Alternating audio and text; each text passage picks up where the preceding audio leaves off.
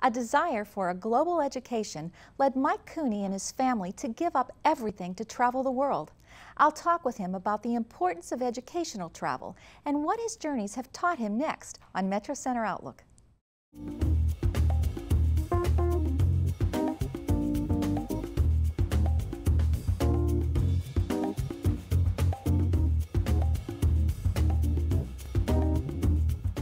Hello everyone, welcome to Metro Center Outlook.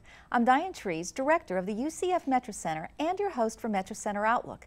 At the start of the economic collapse, Mike Cooney, a business consultant, sold his house and all of his possessions to embark on a worldwide adventure with his wife and 3 teenage sons. Now he's sharing his love for travel with others as a co-owner of the travel agency Cooney World Adventures. Mike joins me today to talk about his life, his travels, and his advice for people who want to pursue their passion. But first, let's take a look at how Central Florida welcomes adventurers like Mike and other travelers into the United States. Nearly 4 million of the tourists visiting Central Florida each year, like this lot landing in Sanford from London, are international travelers. While a big majority come from Canada, England, and Western Europe, where English is widely spoken, efforts to make the others feel welcome go well beyond the greeting sign at OIA and actually begin before the travelers arrive. The web pages for both airports with regular international arrivals are multilingual. How about in the real world? The airport has uniformed ambassadors these days that are multilingual. You then go to your car rental and your GPS is in several languages these days. You arrive at your hotel, the front desk folks will speak Spanish, they'll speak Portuguese, they'll speak several languages. Bienvenue and marhaba. The theme parks and attractions, large and small, have long catered to foreign travelers. Several hotels have begun printing their menus in various languages and offering culturally important services such as free breakfasts. There are plenty of restaurants catering to ethnic tastes along with traditional American fare, and for some there is now a new taste of home. Brazilian tourists can find a well-known hometown chain of their own along I-Drive. International visits have been increasing since a recession-connected drop in 2009, and experts expect this trend to continue as new markets in the Mideast and China discover Orlando. Visit Orlando's Santos says the area is ready. We saw several Arabic families in full garb walking around the mall, but nobody by a bat an eyelash. I think we're ready in this community for that. Our DNA in Orlando is hospitality. Mike, welcome to the show. Thank you, Diane. You had a successful career here in Central Florida before deciding on this grand adventure. How did that idea for the travel, how did that come about? My wife and I had always talked about, even before we had kids, that one day we wanted to take our children to see the world. And it was one of those great ideas, but just never seemed like things would come together. And ironically, it was in 2008, August 18th to be exact, 2005, August 18th of 2005, that we received an appraisal on our home and saw we had all this equity. And that's when we turned to each other and said, wow, I think we can do this now. And literally that day we made the decision that we would sell everything we own and take our 3 sons on an around the world trip. But we wanted to wait until 2008 before we actually left. And of course, as a result, the real estate market went into a free fall and all of that equity went away, but we still made it work. So it was really something that we had always talked about, and then we found what we thought were the resources to do it and decided to act upon it, and we worked literally for 3 years from that point we made the decision until the day we left, which was almost exactly 3 years to the day. It took a lot of courage to sell your house, your cars, your boat. How did you know, though, that you were making the right decision for not only you, but for the family to make this trip? It was something we certainly questioned ourselves often, but something just said it was the right thing to do. And the luxury and the beauty that we had is that my wife and I were on the same page from the get-go. If it weren't for that, it never could have happened. Because so many times you hear of, well, one wants to do it and one doesn't, or this or that, and there was never a doubt. It was always that we wanted to do it, and we wanted to do it together, and we wanted to do it with our 3 sons in mind, to give them this opportunity to see the world before they started college. So from that standpoint, it was never a question, even though it was at times a little scary, and we certainly had plenty of highs and lows, days that we were ready to give up and say, forget it. Fortunately, we never felt that way on the same day. Usually one would, I was always the one who was ready to be the jumper, as we called it, and my wife would always bring me back and say, nope, we can do this. I know we can do it. And then there would be every now and then a day when she was questioning, and I said, nope, we can do this. So. Now, were the boys as enthusiastic? Did they buy into this right away? The twins did immediately, because they had heard me talk about my travels and the places I had been to in the world, and they'd always come to me and say, Dad, when are we going to go to Machu Picchu? When are we going to go to wherever it may be that I had been previously? And I would always say, I don't know, which was a really lousy answer. So from their standpoint, they were ready to go. Our youngest, Harrison, who at the time was 13 when we made the decision, was far less enthusiastic. He was very social, was going to Conway Middle School, had a circle of friends. And I think the turning point came when we said, okay, that's fine, you don't want to go with us, then we'll just go without you. And by the way, you're going to have to go to North Florida and spend time with your grandparents and go to the high school there. That was the turning point when he said, I think we'll go after all. For that. Well, you wanted your sons to be global citizens before they went to college. Why was that so important? Just simply seeing the people around us, both in their own age groups as well as others, it was really important because of my own experience in travel and the difference it's made in my life.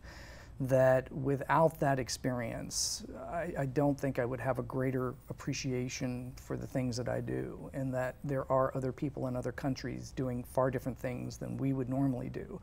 And we just wanted them to have that experience for their own sake of mind, to say, okay, I see it, I've been out there, as opposed to people who might read about it in books, watch TV, look at different TV shows. We wanted them to have that on a personal level. And then whatever choices they made beyond that were fine. But to prophesize about what the rest of the world is like without actually having seen it was just not the way we wanted them to have that experience. What about friends and family here when you told them you were getting rid of all your possessions, stopping the business and taking this trip? What was reaction? Were they supportive, or? My parents were, because they knew that I traveled a great deal previously, and they were fine with it, and they thought that if that was what we wanted to do with our kids, then that was the thing that we should do. My wife's parents were supportive, but I think they thought it was a passing thing, that it really wasn't going to happen. They were a little more, I think, reluctant as time got closer, and they could see not only were we serious, we were making very, very hard plans to make it happen. But at the end of the day, they were very, very supportive. They took us to the airport, and thank goodness for Skype, because in some cases I think we talked to them more when we were in other parts of the world than when we were just down the road 3 hours. Right. So. What about your, what shaped your traveling? You mentioned before that you had had a background with that. How did that begin?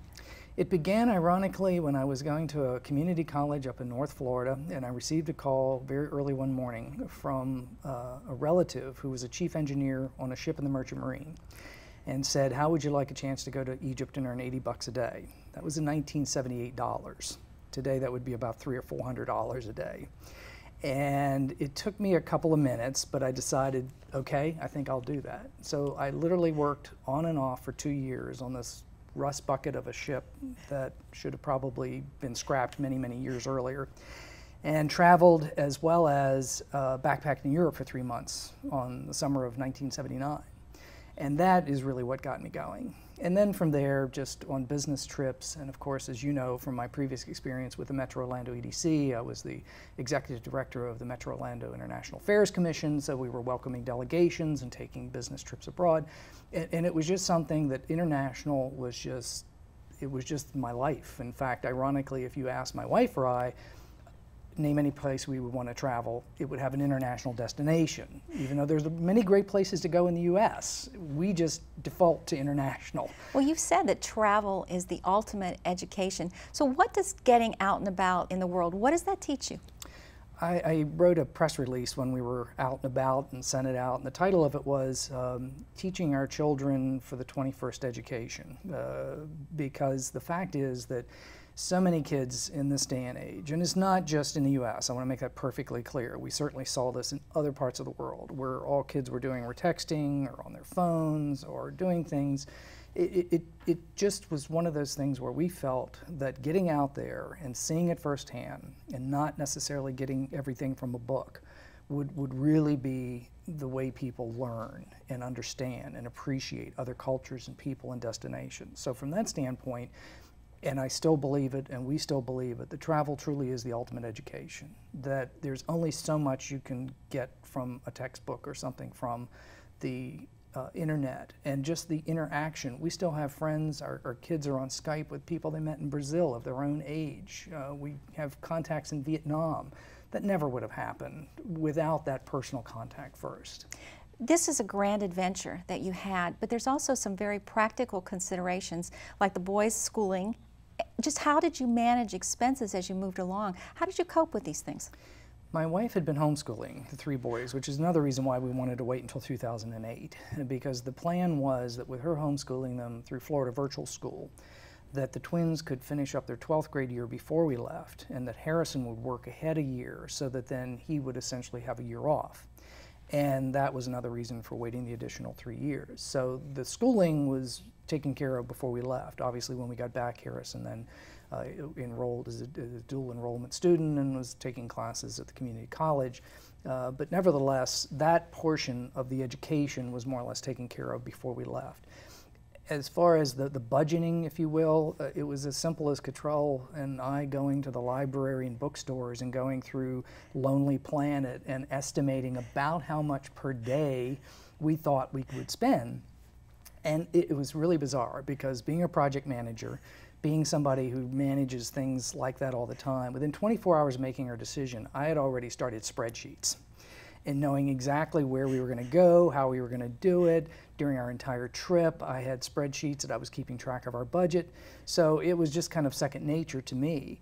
But the ironic thing is that when we left on the first leg of our 2-leg trip, we had estimated about $200 a day. When we returned over a year later, 6 continents, 22 countries, more than 61,000 miles, it was almost exactly on $200 a day. So you really were all 5 very of accurate us. on Right, it. that was all 5 of us, not including airfare, which was separate. But that was just our living expenses, our travel expenses, those kinds of things. So again, good planning. 3 years of it to be exact. Well, I know you had sponsors, but were they part from the beginning, or did that evolve as you went along because what you were doing was such a good fit? We had the idea early on and weren't sure exactly whether that would materialize or not, of course. And we saw the value of it, but in the economy at the time, whether anybody else would. We'd also considered, and I did, I reached out to a number of large national companies, but of course, you know, it was pretty much no, sorry, not interested. And one day I was headed to Altamont Springs and said, why don't I stop in and see the folks at Travel Country? Locally owned, family owned, and quite honestly, I walked in, I asked for the owner, Mike Plant, and I just gave him the pitch on the floor. And he said, what a great idea. And from there, he then said, contact my marketing guy, and they supplied all of our gear for the entire trip, which was quite substantial, which was just fantastic. And in exchange, we wrote blogs, and we talked about their products and did reviews and so forth. Another good friend of mine had a language school here in Orlando. Again, I gave him the pitch, and they put together a language class for all 5 of us, a Spanish language class, at no charge, again in exchange for the recognition. And then through Travel Country, I was put in touch with Chaco Shoes, and Chaco gave us all of our footwear. There were probably more opportunities out there, but it just got to the point where it took a lot of time to try to manage it. So, how did you decide which countries you were going to go to? Was like the language class, did that sort of influence where you went? It did, because we knew we were going to spend about 4 months in Central and South America. Initially, when we thought we were going to have lots of money, we were going through Europe and then down through Africa and cross that way, and really not go to Central and South America. But when we got to running the numbers again, especially realizing we were going to have far less in the way of resources than we thought, we decided to forego Europe and instead go Central and South America, which is why then we took the Spanish language class. So yes, that did definitely have something to do with it. How important is the journey, the process of actually getting to the destination? Is it as critical as reaching the destination? It's probably even more so because of the richness of the experience. We backpacked and we did not stay in luxury hotels. Some of the places, in fact, I refer to them affectionately now as I look back as the Bates Motel franchises worldwide, because I can tell you there are places we stayed that even I don't know why or how we stayed there. But we stayed in some very nice places, we camped, we did virtually all of it. And as far as being able to choose those countries that you mentioned, it was really just looking at a map. And how we did it was Cottrell and I would sit down, and we also, when we planned out our around the world tickets, we had no timeline except to be in a certain airport in a certain country to leave. Otherwise, the time between those 2 points was our own. So when we first landed in Mexico, we didn't fly again until Costa Rica. And then all of that distance was by bus. And then the same went for South America. And then it was slightly different on the second leg of our trip, which included 2 months in Southern Africa, 2 months in Southeast Asia, 2 months in Australia, 2 weeks in New Zealand, and 10 days in Fiji. That was kind of a mishmash of travel and how to get from point A to point B. Now, travel, food, they all influence each other. What experience made the biggest impact for you on this trip? Well, you mentioned food. First of all, when we were taking our Spanish language class, the young woman who was our instructor, who was from Colombia, we told her that we were vegan and vegetarian and that we would not be consuming any kind of animal products as we traveled through Central and South America. And she said flat out, no way, no how, you can't do it. And we actually proved just the opposite, which is why my wife created the Wandering Coconut, was to prove on her website that in fact people can travel regardless of whatever their dietary restrictions might be. So those were the kind of things that we had to overcome, and going into it we honestly didn't know if it could happen or not, but we were all committed, and as a result those are the kinds of things that we heard prior to leaving that were a little scary because we didn't know if maybe that was possible or not. But I think it's like with anything, if you have the commitment, if you have the drive, then you'll just make it work. And it's every place we went, people say, well, what is your favorite? And every one of us, all 5 of us in the family say, it depends. There is no one place that you could say has it all. If you like surfing, you want to go here. If you like eating, you want to go there. If you want scenery, you go here. So that's kind of how we respond to those kinds of questions. What was the strangest thing you saw? That's an interesting question, and probably the answer I'm going to give is not what most people would think. And I actually consulted my wife this morning, and I said, look, I'm going to get asked this question, and this is what comes to mind. And I told her, and she said, you know, I think that's the one. And what probably people would think of is some bizarre, weird kind of thing. Well, to be honest, you see a lot of that on National Geographic, and we saw it too. You know, 5 people on a moped with a stack of chickens behind them. That's pretty strange. But on the other hand, people see it. We both agreed that although as mundane as it sounds, it was one of those things that just caught us completely off guard. We were in Can Tho, Vietnam, and there was a coffee shop right next to the hotel we were staying. So we hadn't had good coffee in ages, and we thought, wow, this is finally a chance to get some good coffee. So we went into the coffee shop, and we said we'd like 2 cups of coffee. And when they presented it to us, I think we just sat there and stared at it. There was a glass cup with what looked like espresso, hot. There was a boiling cup of water, and there was milk. And there were 3 separate glasses with no handle. And we just looked at it and said, now what do we do with it? And we took pictures of it and blogged about it, and just, it was such a bizarre thing that you go into a coffee shop, regardless of the country, you think you're going to get coffee in a coffee cup. And out comes this put-together kit that was just so out of character for the situation. Just has different meanings for you. Yeah, it does. It really does. Well, you came back and you started your travel agency, Cooney World Adventures. Now, was that in the back of your mind all along, or was that sort of something that developed? It developed because naively we thought we could parlay our entire trip into something that would last beyond it from a vocational standpoint, you know, income. That is, as a result of this, somebody would want to pick us up and do a TV show or would do something. Well, you know, that didn't happen. But at the same time, when we got back, people were asking us, where did you go? What did you like? What would you do? Etc. So it was really coming from that we said, why not? And since I do consulting already, it just became a natural progression from helping people decide on where to go and giving them feedback on the things that they should do while they're there. Because, you know, if you're more adventuresome, I mean, that's really what we like, is the adventure travel, and that's what we like to sell, although we can do whatever. But the adventure travel is at a different level that most people, when they really go there for the experience, and they want to get as much as they can while they're there. What advice do you give to people who asked about taking a trip like you did? Do the rewards outweigh the hassles? Without a question. Ultimately, because the real estate market was so bad, I had to cash into my retirement to make this happen. Many people look at that and say, you know, what were you thinking? And we would do it again tomorrow. No questions asked, because again, in our opinion, the reward was so much greater. And that we see it every day in our three sons. The twins, not long after we got back, took off from community college and were in Costa Rica for 3 months. And they were surfing, they were helping catch and relocate crocodiles, they were learning how to handle venomous snakes. That was their experience. They just got back, Morgan and Zach, from 5 months in South Africa, where they helped protect rhinos, did counter-poaching work. They did a field guide course in Botswana, where the objective of the class that day was to get as close to dangerous animals as possible. Most parents would look at that and say, maybe we didn't teach our kids such a great thing.